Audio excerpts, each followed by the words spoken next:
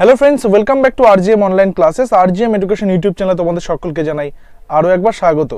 এই স্ক্রিনের উপরে তোমরা যেই প্রশ্নপত্রটা দেখতে পাচ্ছ, সেই প্রশ্নপত্রটা আপার প্রাইমারি 2014 অর্থাৎ 2014 আপার প্রাইমারিতে যে পরীক্ষাটা ফর্ম ফিল আপ হয়, সেই পরীক্ষার যে প্রশ্নপত্র, সেই প্রশ্নপত্র এখানে আমরা আজকে আলোচনা করব। অর্থাৎ আপার প্রাইমারি পরীক্ষার জন্য তোমাদের মধ্যে থেকে যারা প্রস্তুতি নিতে চাইছো বা প্রস্তুতি নিচ্ছ বা ভাবছো যে প্রস্তুতি নেবে, তাদের জন্য এই ভিডিওটা খুব বেশি গুরুত্বপূর্ণ হবে। এই কারণেই তোমাদের মধ্যে একটা ভালো ধারণা চলে আসবে যে কী ধরনের প্রশ্ন পরীক্ষাতে আসে এবং কিভাবে প্রশ্নগুলো সেট করা হয়ে থাকে।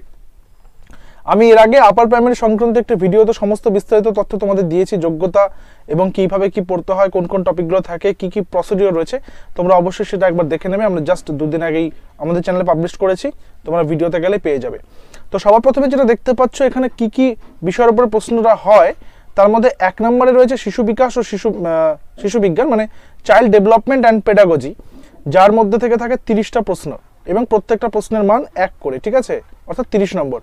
তারপরে রয়েছে ভাষা ল্যাঙ্গুয়েজের মধ্যে রয়েছে বাংলা, যে কোনো দুটি চয়ন করতে হবে, অর্থাৎ এখানে বেসিক্যালি বাংলা এবং ইংরেজিটা নিতে হবে। যে কোনো দুটো চয়ন মানে কি, তুমি তোমার মিডিয়াম অফ ইনস্ট্রাকশন বা তোমার মিডিয়াম অফ এডুকেশন অনুযায়ী তুমি যে কোনো দুটো ভাষাকে নিতে পারো। তো এখানে বাংলা এবং ইংরেজিটাই বেসিক্যালি বেশিরভাগ মানুষেরা নেবে। তো এখানে দুটো হয়ে গেল 30-30 করে, এই বাংলাতে 30 হয়ে গেল, ইংরেজিতে 30 হয়ে গেল। তারপরে রয়েছে গণিত এবং বিজ্ঞান অথবা সমাজবিদ্যা, যেটা আমি আগের দিনই বলেছিলাম, ম্যাথামেটিক্স অ্যান্ড সায়েন্স অথবা সোশ্যাল সায়েন্স। তো যারা আর্টসের রয়েছে তারা সোশ্যাল স্টাডিজ নেবে, যারা সায়েন্সের রয়েছে তারা ম্যাথামেটিক্স নেবে এবং সায়েন্স নেবে। এখানে থাকবে 60টি করে প্রশ্ন। টোটাল যদি আমরা করি 30, এখানে 30 90 আর এখানে 60, মোট 150, ঠিক আছে। তো এই সেকশনটা হবে আজকের এই ভিডিও ক্লাসে। আমরা আলোচনা করব সেই আপার প্রাইমারি পরীক্ষাতে আসা সেই 30টা সিডিপি থেকে প্রশ্ন। তাহলে তোমরা মোটামুটিভাবে কোয়েশ্চেনের একটা মান বুঝতে পারবে, কেমন প্রশ্ন আসে, কোয়েশ্চেনের প্যাটার্নটা তোমাদের মধ্যে ধারণা চলে আসবে এবং এটা একটা মক টেস্টের মতন করে আমরা আলোচনা করে নেব, ঠিক আছে। চলো প্রথম প্রশ্নটা রাখছি, কি রয়েছে দেখো। পাশে ইংরেজিটাও তোমরা দেখতে পাচ্ছ, শিশু বিকাশ বা শিশু বিজ্ঞান section 1 child development and pedagogy, এই বিভাগে মোট 30টা প্রশ্ন আছে। সকল প্রশ্নই অনিবার্য, মানে কোনো অথবা নেই, প্রত্যেকটাই অনিবার্য করতে হবে। দেখো বলেছে শিক্ষার্থীদের প্রেরণা সৃষ্টির ক্ষেত্রে শিক্ষকের কর্তব্য কি। যেগুলো ওয়ার্ডের মিনিং তোমাদের বুঝতে অসুবিধা হবে সেগুলো তোমরা পাশেই পেয়ে যাবে। অর্থাৎ মোটিভেশন, বাচ্চাদের মোটিভেশন বাড়ানোর জন্য শিক্ষকরা কি করতে পারেন। শিক্ষার্থীদের মাঝে মাঝে উপদেশ দেবেন, মাঝে মাঝে ভুল করার জন্য বকুনি দেবেন, শিক্ষার্থীরা যতটা পারে ততটা সাফল্য হিসেবে মেনে নেবেন, নাকি খুব উচ্চমানের বা খুব উচ্চ মান বজায় রাখার চেষ্টা করবেন। কারেক্ট অ্যান্সার হবে অপশন নাম্বার সি, যে শিক্ষার্থী যতটা পারে ততটাকে সাফল্য ভেবে মেনে নেবেন বা to accept the level of success as one can attain. বাকি অপশনগুলোর মধ্যে এটা সবচেয়ে বেশি গুরুত্বপূর্ণ, কারণ তিনি কি করবেন, তিনি সেলফ কম্পিটিশনের বিষয়টাকে মোটিভেট করবেন, নাকি তিনি প্রতিযোগিতা বাড়ানোর চেষ্টা করবেন। তিনি চেষ্টা করবেন যে প্রত্যেকটা ক্যান্ডিডেট যেন নিজের সঙ্গে নিজে প্রতিযোগিতা করে এবং নিজেকে উন্নত করার চেষ্টা করে। সো অপশন নাম্বার সি হবে এখানে সঠিক উত্তর। তোমরা কিন্তু নিচে লাইভ চ্যাট অপশন অথবা কমেন্টে অ্যান্সার করতে পারবে, আর এই ক্লাসের শেষে জানাবে তোমরা স্কোর কত করতে পারছো। এরপর নাম্বার 2-এ চলে আসবো, শিক্ষার্থীদের আগ্রহ বজায় রাখা কিভাবে সম্ভব। কিভাবে শিক্ষার্থীদের আগ্রহ বা ইন্টারেস্ট ক্লাসে বজায় রাখবে। খুব সুন্দর বক্তৃতা দিয়ে, বই থেকে ভালোভাবে উদাহরণ দিয়ে, শিক্ষার্থীকে পরিচিত পরিবেশ থেকে উদাহরণ দিয়ে, নাকি রোজ পড়া ধরে। মনে রাখতে হবে ল্যাঙ্গুয়েজ তো নয় শুধু, মানে শিক্ষার ব্যবস্থাটা, লার্নিংটা যখনই খুব বেশি লাইভলি হবে মানে খুব বেশি যখন সে রিলেট করতে পারবে, রিলেটেবল হবে, তখন সেই শিক্ষাটা সবচেয়ে বেশি গুরুত্বপূর্ণ হবে বা সবচেয়ে বেশি কার্যকরী হবে। সো অপশন নাম্বার সি হবে আমাদের এখানে সঠিক উত্তর, শিক্ষার্থীদের পরিচিত পরিবেশ থেকে উদাহরণ দিয়ে বা two site good example from the এটা নয়, two site examples from the learners familiar environment, যেখান থেকে তারা বাচ্চারা অর্থাৎ কোনো বিষয়কে রিলেট করতে পারবে, ঠিক আছে। চলো পরের নাম্বার, শিক্ষার্থীদের প্রক্ষোভ সংক্রান্ত জ্ঞান শিক্ষকের প্রয়োজন। তার একটি কারণ শিক্ষার্থীদের প্রক্ষোভ মানে কি, প্রক্ষোভ মানে হচ্ছে ইমোশন। বললাম যেই সমস্ত ওয়ার্ডের মানে পারবে না সেগুলোর ইংরেজি কিন্তু পাশেই থাকবে। তো শিক্ষার্থীদের প্রক্ষোভ সংক্রান্ত জ্ঞান শিক্ষকের প্রয়োজন। কে কতটা ইমোশনালি কি ধরনের রয়েছে, কে কতটা স্ট্রং রয়েছে, কে কতটা উইক রয়েছে, কে কতটা ভয় পেশি পায়, কে কতটা সাহসী, এই বিষয়টা জানার দরকার শিক্ষকের। তার কারণ কি, তার কারণ তিনি উদ্বেগ দূর করবেন বা remove anxiety from the learners. রাগ হলে শাসন করবেন, শাসনের ব্যাপারটা তো এখানে হবে না, তাই না। শিক্ষার্থীদের পরীক্ষার ভয় দেখে শান্ত করবেন, কখনোই নয়, শিক্ষার্থীদের ভয় দেখানো যাবে না। হাসাহাসি বন্ধ করতে পারেন, অর্থাৎ এইটা কোনো রিলেটেবল কারণ নয়। রিলেটেবল কারণ হচ্ছে এইটা হতে পারে, উদ্বেগ দূর করবেন বা বাচ্চাদের মধ্যেকার যে অ্যাংজাইটি রয়েছে কোনো বিষয় সম্পর্কে, তার ইমোশনটা জেনেই তিনি কিন্তু সেটা দূর করতে পারবেন। অপশন নাম্বার এ হবে এখানে কারেক্ট অ্যান্সার। নেক্সট আসবে অন্তর্ভুক্তিমূলক শিক্ষা, মানে যেটাকে আমরা ইনক্লুসিভ বলি, সরি এখানে লেখার দরকারই নেই কারণ এখানে রয়েছে ইনক্লুসিভ এডুকেশন। তো অন্তর্ভুক্তিমূলক শিক্ষার সঙ্গে সম্পর্কিত নয় কোন আইনটি? ভেরি ভেরি ইম্পর্টেন্ট কোশ্চেন, ঠিক আছে, সম্পর্কিত নয় কোন আইনটি? অর্থাৎ এইখানে কিন্তু তারা বলে দিচ্ছে যে তোমরা যখন কোনো একটা টপিক পড়বে, ইনক্লুসিভ এডুকেশন পড়ো বা যে কোনো একটা টপিকই পড়ো, সেটার গভীরে ভালো করে জেনে নিতে সেটার সঙ্গে কী কী রিলেটেড রয়েছে, কী কী রিলেটেড নেই। তো অন্তর্ভুক্তিমূলক আইনের সাথে বা শিক্ষার সাথে কোন আইনটি সম্পর্কিত নয়? শিক্ষার অধিকার আইন কোনটা? শিক্ষার অধিকার বা রাইট টু এডুকেশন অ্যাক্ট, যেটাকে আমরা RTE বলছি, রাইট টু এডুকেশন অ্যাক্ট, যেটা 2009 সালে চালু হয়, মানে পাস হয় কিন্তু 2010-এর 1 এপ্রিল থেকে চালু হয়। শিশু শ্রম নিবারণ আইন বা যেটাকে আমরা বলছি prevention of labour, prevention of labour, যেটা কি 1986, এই দুটোই এটার সঙ্গে কালেক্টেড, ঠিক আছে। আচ্ছা, এরপরে কি রয়েছে? এরপর হচ্ছে দৈহিক শাস্তি নিরোধ, অর্থাৎ প্রিভেনশন অফ কর্পোরাল পানিশমেন্ট, বাচ্চাদেরকে তো অবশ্যই পানিশমেন্ট করা যাবে না, ঠিক আছে। তাহলে সঠিক উত্তর হচ্ছে এটা custody of the special need children. অর্থাৎ ইনক্লুসিভ এডুকেশন মানে কি, যে স্পেশাল নিড রয়েছে, যাদের বিশেষ চাহিদা সম্পন্ন বাচ্চা, তাদেরকে সবার সাথে নিয়ে পড়ানো, আলাদা করে তাদেরকে কিন্তু বিশেষ চাহিদা সম্পন্ন শিশুদের অভিভাবকত্ব করা নয়, আলাদা করে তাদের গুরুত্ব দেওয়া নয়, তাদের প্রত্যেককে নিয়ে সমানভাবে তাদেরকে এটা ফিল করানো যে তারা বাকিদের মতোই সমান, তারা বাকিদের মতোই এবেল রয়েছে। কারো কেউ হেয়ার ইম্পেয়ার্ড রয়েছে, তাকে আমি কি করতে পারি?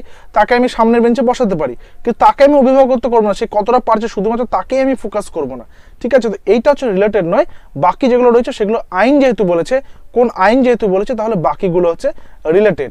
সো অপশন নাম্বার ডি হবে আমার এখানে কারেক্ট অ্যান্সার। নাম্বার 5-এ আসবো, সার্বিক মূল্যায়ন বা কম্প্রিহেন্সিভ এডুকেশন। আমরা পড়েছি CCE, পড়েছি কন্টিনিউয়াস অ্যান্ড কম্প্রিহেন্সিভ এডুকেশন পড়েছি। তো সার্বিক মূল্যায়ন অর্থ কি? সমগ্র পাঠ্যক্রমের মূল্যায়ন, মানে গোটা বই যা আছে সিলেবাসের মূল্যায়ন, সর্বাঙ্গীন বিকাশের মূল্যায়ন বা যেটাকে বলছে evaluation of all round development, সমগ্র বৌদ্ধিক ক্ষমতা, মানে যেটাকে বলছে ইন্টেলেকচুয়াল এবিলিটির, নাকি সমস্ত শিক্ষার্থীর একযোগে মূল্যায়ন, মানে evaluation of all students simultaneously. সঠিক উত্তর হবে অপশন নাম্বার বি, সর্বাঙ্গীন বিকাশের মূল্যায়ন বা যেটাকে বলছে আলটিমেট বা evaluation of all round development. Number 6 কি আছে দেখে নি। নাম্বার 6-এ রয়েছে শিক্ষার্থীকে জানার কার্যকর উপায় কি? শিক্ষার্থীকে জানার বা লার্নারকে জানার বা লার্নারকে বোঝার সবচেয়ে কার্যকর উপায়টা কি? Effective way to know about a student is. মূল্যায়ন মানে পরীক্ষার মাধ্যমে, খেলার মাধ্যমে, তার বাড়িতে যাওয়া, নাকি তাকে পর্যবেক্ষণ করা? সঠিক উত্তর কি হবে? মূল্যায়নের মাধ্যমে সর্বাঙ্গীনভাবে তাকে জানা যাবে না, ভালোভাবে জানা যাবে না, খেলাধুলার মাধ্যমেও জানা যাবে না, তার বাড়িতে গিয়েও খুব সব বেশি জানা যাবে না। কিন্তু একজন টিচার যদি তাকে অবজার্ভ করে অর্থাৎ পর্যবেক্ষণ করে, তাহলে কিন্তু সেটা হতে পারে সঠিক উত্তর। অর্থাৎ তাহলে জানা যাবে যে বাচ্চাটার মধ্যে কি কি অ্যাবিলিটিস রয়েছে, কি কি অ্যাবিলিটিস নেই, আর কি কি শাইন করা যেতে পারে। সো অপশন নাম্বার ডি এখানে কারেক্ট অ্যান্সার। একজন ছাত্রকে অপর একজন সহপাঠী বারবার বিরক্ত করলে কি করবেন? তোমার ক্লাসরুমে এরকম ঘটনা ঘটছে যে মাঝে বা পেছন দিকে বেঞ্চে বসে রয়েছে কেউ এবং একজন আরেকজনকে বিরক্ত করছে, তখন তুমি কি করবে? সহপাঠীকে শাস্তি দেবে? শাস্তি তো কখনোই দেওয়া যাবে না। আলাদা বসার ব্যবস্থা করবে, সহপাঠীকে পরামর্শ দান করবে, অভিভাবককে ডেকে পাঠাবে। অভিভাবককে কখন তুমি ডেকে পাঠাবে? যখন তোমার হাত থেকে বেরিয়ে যাচ্ছে, তোমার আর কিছু করার নেই তখন। তাহলে এটা ইনিশিয়াল স্টেজে হতে পারে না। তাহলে কি করবে? আলাদা করে বসার ব্যবস্থা করবে, নাকি সহপাঠীকে পরামর্শ দেবে? দেখো, কাউন্সেলিং, এই যে পরামর্শ দেওয়া মানে কাউন্সেলিং করবে, ক্লাসমেটটাকে কাউন্সেলিং করতে হবে, অর্থাৎ সে কেন করছে, কি কারণে করছে, এগুলোর ফলাফল কি হতে পারে সেই বিষয়গুলো সম্পর্কে তাকে জানানো, অবগত করা, এবং যাতে সে আর না করে সেই বিষয়ে তাকে বোঝানো। শিক্ষক কিভাবে প্রতিভা সম্পন্ন ছাত্রছাত্রীদের চিহ্নিত করবেন? অর্থাৎ how can teacher identify brilliant students? Brilliant বাচ্চাদেরকে কি করে আইডেন্টিফাই করবেন? তাদের পরীক্ষার ফল দেখে, শ্রেণীকক্ষে তাদের আচরণ দেখে, পারিবারিক তথ্য নিয়ে, নাকি অন্য ছাত্রছাত্রীদের সঙ্গে সম্পর্কের ভিত্তিতে? কি করে বুঝবেন? যদি আমরা 4টা অপশনকে পর্যালোচনা করি, তাহলে অপশন নাম্বার বি অর্থাৎ শ্রেণীকক্ষে তাদের আচরণ, ডিউরিং ক্লাস পিরিয়ড, অবজার্ভিং দেয়ার ক্লাসরুম বিহেভিয়ার, অর্থাৎ ক্লাসরুমে তারা পড়াশোনার সময় কেমন করছে, অন্য সময় কেমন বিহেভ করছে, প্রত্যেকটা বিষয়কে জানলেই আমরা কিন্তু সবচেয়ে প্রতিভা সম্পন্ন বাচ্চা যারা রয়েছে তাদের সম্পর্কে একটা ধারণা নিতে পারি। নেক্সট আসবো নাম্বার 9, শ্রেণীকক্ষে শৃঙ্খলা রক্ষার উদ্দেশ্যে শিক্ষকের সবচেয়ে ভালো উপায় কি? শ্রেণীকক্ষে শৃঙ্খলা রক্ষার উদ্দেশ্যে শিক্ষকের সবচেয়ে ভালো উপায়, what is the best way for a teacher to maintain discipline in the classroom? দলগত কার্যভার দেয়া, শৃঙ্খলার প্রয়োজনীয়তা সম্বন্ধে বক্তৃতা দেয়া, প্রধান শিক্ষককে নালিশ করা, নাকি কড়া শাস্তি দেয়া? সঠিক উত্তরটা নিয়ে নেব। কড়া শাস্তি তো দেওয়া যাবে না, নালিশের দেওয়া যাবে না, শৃঙ্খলার প্রয়োজনীয়তা সম্বন্ধে বক্তৃতা দেওয়ার থেকে সবচেয়ে বেশি যখন আমি একটা বাচ্চাকে অ্যাক্টিভলি কাজে লাগাবো, অর্থাৎ বাচ্চারা যখন অ্যাক্টিভ পার্টিসিপেন্ট হবে, যখন বাচ্চাটা অ্যাক্টিভ, তখন সেটা হচ্ছে সবচেয়ে গুরুত্বপূর্ণ। তাহলে দলগত কার্যভার দেয়া, অপশন নাম্বার এ হচ্ছে আমার এখানে কারেক্ট অ্যান্সার। ঠিক আছে, বাকি অপশনগুলোকে যদি আমরা এলিমিনেট করি, বাকি ভুল অপশনগুলোকে, তবুও আমরা সঠিক উত্তরটা পেতে পারি। তো এলিমিনেশনটাও কিন্তু গুরুত্বপূর্ণ। শিক্ষার্থীদের ব্যর্থতার কারণ হলো, অর্থাৎ cause of failure of students is, বাচ্চাদের বা শিক্ষার্থীদের ব্যর্থতার কারণ কি? মুখস্থ ক্ষমতা কম। মুখস্থ তো সবসময় বলছে রোট লার্নিং কখনোই ভালো কথা নয়, তো রোটকে বাদ দিতে হবে, তার একটা বাদ। আত্মস্থ করতে চেষ্টা না করা, মানে যেটাকে বলছে not to strive for assimilation, ঘন ঘন পরীক্ষার আয়োজন না থাকা, শিক্ষককে অনুকরণ না করা। সঠিক উত্তর কি হবে? মনে করো বারংবার সে ব্যর্থ হচ্ছে, তার মানে সে অ্যাসিমিলেটটা ভালো করে করতে পারছে না। Not to strive for assimilation, option number B, আত্মস্থ করতে চেষ্টা না করা বা not to strive for assimilation. যদি একবার দুবার হয় সেটা আলাদা ব্যাপার, বারবার যখন হচ্ছে তখন স্যার ম্যাডামেরও দোষ নেই, তখন সে নিজে আত্মস্থ করতে পারছে না, তখন তার কাউন্সেলিং দরকার এবং সেইভাবে তাকে সঠিকভাবে পথে নিয়ে আসতে হবে। সো অপশন নাম্বার বি হচ্ছে এখানে কারেক্ট অ্যান্সার। চলো পরের নাম্বার একটা স্ট্যাটিক। আধুনিক শিক্ষা ব্যবস্থা কোন ধরনের শিক্ষা ব্যবস্থা? Very very important are very very easy to, তাই না? আধুনিক শিক্ষা ব্যবস্থা কি ধরনের শিক্ষা ব্যবস্থা? দেখো, শিক্ষা ব্যবস্থা কি হবে? শিক্ষা ব্যবস্থা চাইল্ড সেন্ট্রিক হবে, বা যেটাকে আমরা বলি শিশু কেন্দ্রিক হবে। শিশু কেন্দ্রিক শিক্ষা ব্যবস্থা জনককে? শিশু কেন্দ্রিক শিক্ষা ব্যবস্থা জনক হলেন রুশো। আচ্ছা, এছাড়া আরো অনেকে রয়েছেন যারা বিভিন্ন রকম ভাবে শিশু কেন্দ্রিক শিক্ষার ক্ষেত্রে নিজেদের অবদান রেখেছেন, যেমন ফ্রয়েবেলের কথা যদি বলি কিন্ডারগার্টেন, মন্তেশ্বরী স্কুলের কথা যদি বলি ম্যাডাম মন্তেশ্বরী। তো এইভাবে কিন্তু বিভিন্ন জনের বিভিন্ন রকমের তত্ত্ব রয়েছে, বিষয়গুলো দেখতে হবে ভালো করে। ধারণা বলতে কি বোঝায়? What is meant by concept, বা ধারণা বলতে কি বোঝায়? নির্দিষ্ট জ্ঞান, বিচার, ছবি নাকি কল্পনা? সঠিক উত্তর কি হবে? ধারণা যদি আমরা কথা বলি, ধারণা তো দেখো শিখনের যে স্তরগুলো রয়েছে তার মধ্যে প্রথমটাই থাকে কি? লার্নিং বা ধারণা বা শিখন, তাই কি না? তারপরটাতে কি থাকে? তারপরে থাকে হচ্ছে অভিজ্ঞতা বা অভিজ্ঞতা অর্জন। তারপরে কি থাকে? তারপরে থাকে পুনরুদ্রেক, তারপরে থাকে প্রত্যভিজ্ঞা। ঠিক আছে, তো ধারণা হচ্ছে কোন একটা বিষয়ের প্রতি নির্দিষ্ট জ্ঞান, কোন একটা বিষয়ের প্রতি নির্দিষ্ট কোন specific knowledge. Okay, so option number A হচ্ছে এখানে সঠিক উত্তর। আচ্ছা, এরপরে চলে আসি নাম্বার 13। কি আছে? জীবন বিকাশের কোন স্তরে শিশু প্রথম কথা বলতে শেখে? Very very important. জীবন বিকাশের কোন স্তরে শিশু প্রথম কথা বলতে শেখে? ইনফ্যান্সি, লেট চাইল্ডহুড, অ্যাডোলেসেন্স নাকি আর্লি চাইল্ডহুড? শৈশব, প্রান্তিক বাল্যকাল, যৌবনকাল নাকি প্রথম বাল্যকাল? দেখো, অবশ্যই শৈশবে শেখে, শৈশবে কথা বলা শেখে, অপশন নাম্বার এ। সে যে কটাই বলুক, অল্প সংখ্যক কথা বলুক, কিন্তু কথা বলা শেখে শৈশবেই। নাম্বার 14 বলেছে শিশুর প্রথম সমাজায়ন ঘটে। সমাজায়ন বা সোশিয়ালাইজেশন, কি বলছে? সোশিয়ালাইজেশন বা সমাজায়ন। শিশুর প্রথম সমাজায়ন এ সাহায্য করে কি? ভাষা, একাকিত্ব, পর্যবেক্ষণ নাকি স্বাধীনতা? কোন বিষয়টা সবচেয়ে বেশি সাহায্য করে? কোন বিষয়টা শিশুটাকে সমাজের একজন হয়ে উঠতে সাহায্য করে? সবার প্রথম কোন বিষয়টা? সেটা হচ্ছে ভাষা, ল্যাঙ্গুয়েজ। অপশন নাম্বার এ, ভাষা বা ল্যাঙ্গুয়েজ। ঠিক আছে, পরের নাম্বার। ধারণা গঠন কিসের উপর নির্ভরশীল? Concept formation depends on. ধারণা গঠন কিসের উপর নির্ভরশীল? শিখনের উপর, সঞ্চালনের উপর, দৃষ্টির উপর নাকি কল্পনার উপর? ধারণা গঠন কোন বিষয়ের উপর নির্ভরশীল এটা বলতে হবে। তো ধারণা গঠন শিখনের উপর নির্ভরশীল বা লার্নিং এর উপর নির্ভরশীল। নেক্সট আসবে কোয়েশ্চেন নাম্বার 16। শিক্ষার্থীদের মধ্যে সহযোগিতামূলক শিখনের ফলে কি হয়? As a result of cooperative learning among the learners, শিক্ষার্থীদের মধ্যে সহযোগিতামূলক শিখনের ফলে কি হয়? শিক্ষার্থীরা স্বনির্ভর হয়, শিক্ষার্থীরা সকলে সমান শেখে, শিক্ষার্থীদের প্রেরণা কমে যায়, তাদের কাছে শিক্ষকের প্রয়োজন থাকে না। সঠিক উত্তর কি হবে? এই প্রশ্নের সঠিক উত্তর হবে অপশন নাম্বার এ, শিক্ষার্থীরা স্বনির্ভর হয়। এবং এক্ষেত্রে একটা কথা বলি যে কোঅপারেটিভ লার্নিং যে দেখতে পাচ্ছ, এই কোঅপারেটিভ লার্নিং এর যে প্রথম যারা কনসেপ্টটা দিয়েছিলেন তাদের মধ্যে একজন হচ্ছেন ডেভিড জনসন। তোমরা এটা টু করে রাখতে পারো,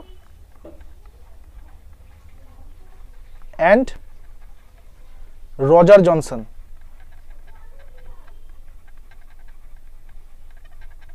কি করেছেন, কোঅপারেটিভ লার্নিংকে ডেভেলপ করেছেন, ঠিক আছে, এনারা দুজন, অর্থাৎ সহযোগিতামূলক, যেটাকে আমরা বলি পিয়ার এডুকেশন।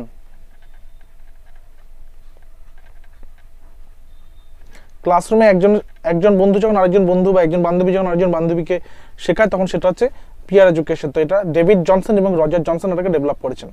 আচ্ছা, কোনটা ঠিক বলতে হবে, which one is correct? The gifted children, উচ্চ মেধা সম্পন্ন শিক্ষার্থীরা কি হয়, সবসময় শান্তশিষ্ট হয়, সর্বদাই অসাধারণ আচরণ করে, দ্রুত সমস্যা সমাধান করে, দ্রুত যে কোনো কাজ সম্পন্ন করে। সঠিক উত্তর কি বলতে হবে?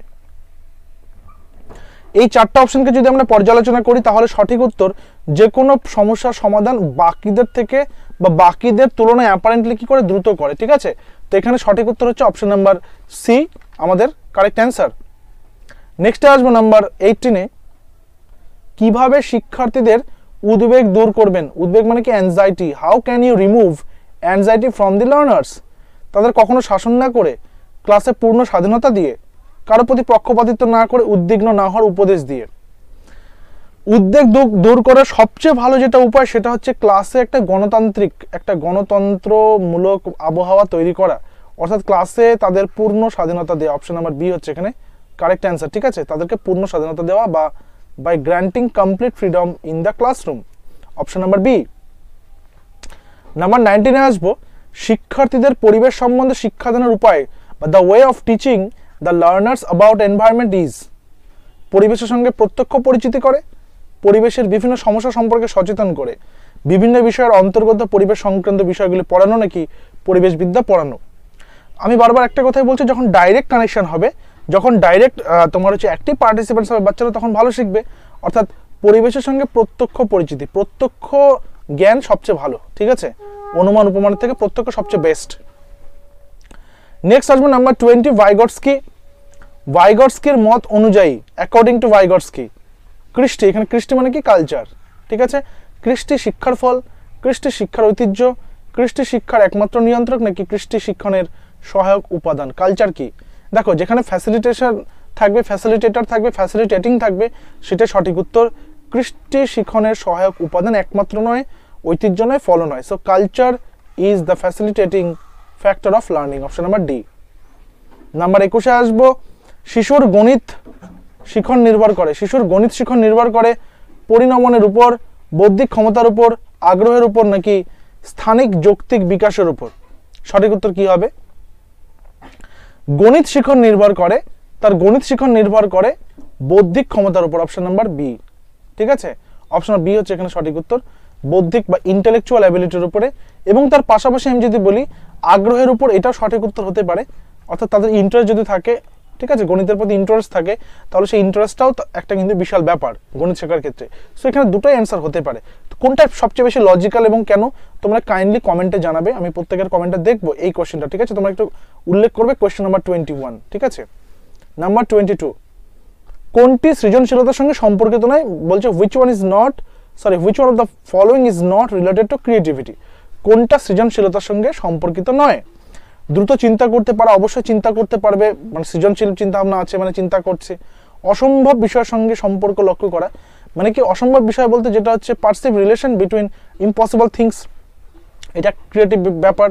আবার কি to solve problem in a novel way, অর্থাৎ সমস্যা সমাধান করা বিচিত্র উপায়। কিন্তু একটানা পরিশ্রম করা, পরিশ্রম তো কখনো সৃষ্টিশীল নয়, ঠিক আছে।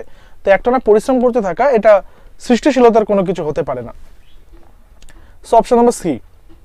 নেক্সট বলে যে শিক্ষার্থী শিখনের জন্য কতটা প্রস্তুত তা কিভাবে বোঝা যায়? একজন শিক্ষার্থী, অর্থাৎ how can one understand the extent of students learning readiness, বা কতটা সে তৈরি হয়েছে, তার স্বতঃস্ফূর্ত শিক্ষকের প্রশ্নের সঠিক উত্তর দান, শিক্ষকের নোট দিতে অনুরোধ করা নাকি গৃহকৃত্য নিয়মিত করা। সঠিক উত্তর কি? সে কতটা পরীক্ষা দিতে তৈরি, অর্থাৎ তার কতটা আগ্রহ রয়েছে, স্বতঃস্ফূর্ত আগ্রহ, অর্থাৎ স্পন্টেনিয়াস ইন্টারেস্ট, তার ইন্টারেস্টে বলে দেবে সে কতটা প্রস্তুত, ঠিক আছে। নাম্বার 24, পরীক্ষার খাতায় দাঁড়াটা একটু ক্লিয়ার করে দিই, হ্যাঁ, পরীক্ষার খাতায় অধিকাংশ শিক্ষার্থী একটি প্রশ্নের উত্তর ভুল লিখেছে, অধিকাংশ বলেছে, ঠিক আছে। In examination copy most of the students, ঠিক আছে। তো সম্ভাব্য কারণ কি হতে পারে? তারা ক্লাসে মনোযোগ দেয়নি, বাড়িতে বিষয়টি পড়েনি, প্রশ্নের ভাষা ঠিক হয়নি, শিক্ষক বলেননি যে বিষয়টা গুরুত্বপূর্ণ। যেহেতু অধিকাংশ বিষয় এই কথাটা বলেছেন বা অধিকাংশ বিষয় বুঝতে পারেনি, তাহলে প্রশ্নের ভাষাটাই ঠিক হয়নি। যদি একজন দুজন করতো তাহলে ছাত্রের উপর দোষ দেওয়া যেত। মনে রাখতে হবে চাইল্ড সেন্ট্রিক এডুকেশনে ছাত্রের উপরে কোনো দোষ দেওয়া যাবে না। তারপরে এখানে তো অধিকাংশ বলেছে, তাহলে প্রশ্নের ভাষাটাই ঠিক হয়নি, সেটাই চেঞ্জ করতে হবে। প্রথম প্রজন্মের শিক্ষার্থীরা কখনো কখনো ক্লাসে অমনোযোগী হতে পারে কারণ sometimes the first generation learners may be inattentive in the class because বাড়িতে কেউ সাহায্য করার নেই, বাড়িতে অনেক কাজ করতে হয়, পড়াশোনার চেষ্টা নেই, শিক্ষকের ভাষা বুঝতে অসুবিধা হয়। সঠিক উত্তর কি হবে? প্রথম প্রজন্মের শিক্ষার্থীরা কখনো কখনো ক্লাসে অমনোযোগী হয়, তার কারণ এটা হতে পারে যে শিক্ষকের ভাষা বুঝতে অসুবিধা হয়, অর্থাৎ শিক্ষককে কি করতে হবে? লাউড অ্যান্ড ক্লিয়ার বলতে হবে, যাতে ক্লাসের শেষের বেঞ্চের বসে থাকা, শেষ বেঞ্চে বসে থাকা বাচ্চারাও তাই সেই কথাটা শুনতে পারে। ঠিক আছে, এটা কিন্তু বলতে হবে। তো এখানে অপশন নাম্বার ডি হচ্ছে আমাদের কারেক্ট অ্যান্সার। চলো পরের কোশ্চেন আমি হাইলাইট করে দিচ্ছি নাও। শিশু কেন্দ্রিক শিক্ষার জনক কাকে বলে? Who is known as the child centric education, father of child centric education. আজকেই বললাম, এটা হোম টাস্ক থাকলো, এটা আজকেই বললাম এর আগে একটা কোশ্চেনে, এটা অ্যান্সার করে দেবেন, এটা অ্যান্সার তোমরা করবে। চাইল্ড সেন্ট্রিক এডুকেশনের জনক কাকে বলা হয় বা শিশু কেন্দ্রিক শিক্ষার জনক কাকে বলা? আচ্ছা বাকিদের সম্পর্কে একটু বলে দিই। আচ্ছা জন ডিবি কি ছিলেন? জন ডিবি হচ্ছেন গঠনবাদ বা যেটাকে বলে বাস্তববাদ বা গঠনবাদ এর জনক। ফ্রয়েবেলের কথা যদি বলি তাহলে ফ্রয়েবেল হচ্ছে কিন্ডারগার্টেন। ঠিক আছে, আমরা যদি মন্তেশ্বরীর কথা বলি তাহলে মন্তেশ্বরী স্কুল। ঠিক আছে, আর বাকি তো তোমরা সব জানোই। চলো পরের নাম্বার আসি, নাম্বার 27। নাম্বার 27-এ বলেছে বুদ্ধির উপাদান বিশ্লেষণ প্রথম কে করেন? বুদ্ধির উপাদান বিশ্লেষণ সর্বপ্রথম কে করেছেন? থার্স্টন, গার্ডনার, ক্যারল নাকি স্পিয়ারম্যান? সঠিক উত্তর নিচে দাও। বুদ্ধির সবচেয়ে প্রথম বুদ্ধির উপাদান নিয়ে কথা বলেছেন কে? স্পিয়ারম্যান, দ্বি উপাদান তত্ত্ব, তাই তো। ক্যারল কি আছে? তাহলে অ্যান্সার হচ্ছে আমাদের স্পিয়ারম্যান, তিনি প্রথম করেছেন। ক্যারল কি বলেছে? ক্যারল বলেছে 3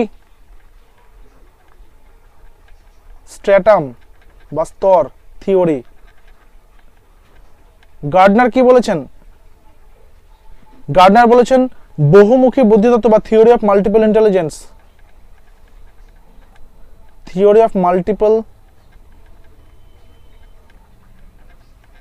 ইন্টেলিজেন্স।